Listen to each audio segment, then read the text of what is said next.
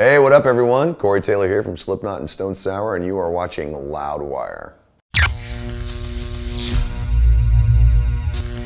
There's a little quote I pulled from that chapter, which was, you're talking about pop music, and you said that it makes you ashamed to be a singer, ashamed to be a songwriter, and what's worse is that you don't really know what to do about it.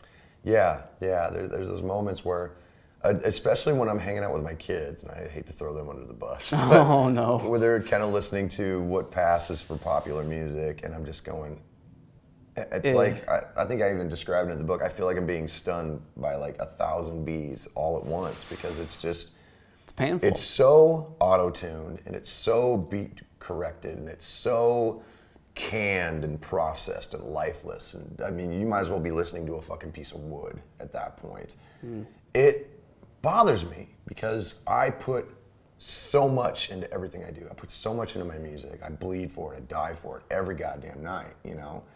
And to watch these people basically let a computer go through the motions and do all the work for them, it's insulting to everyone out there who has more talent and less attention, you know?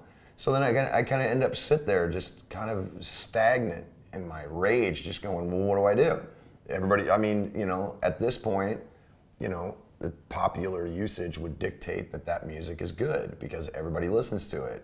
I think people listen to it because they feel like that's the only choice they have, you know? So I've been just slowly but surely kind of trying to put the message out there. It's like there's other types of music. There's better types of music. There's better musicians. There's better performers, better songwriters, better everything.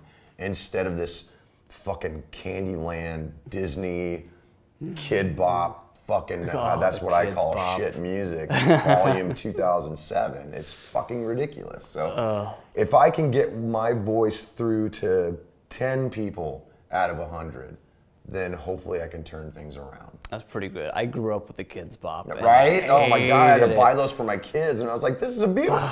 I'm not doing this with my fucking kids. You listen to Slayer and you love it!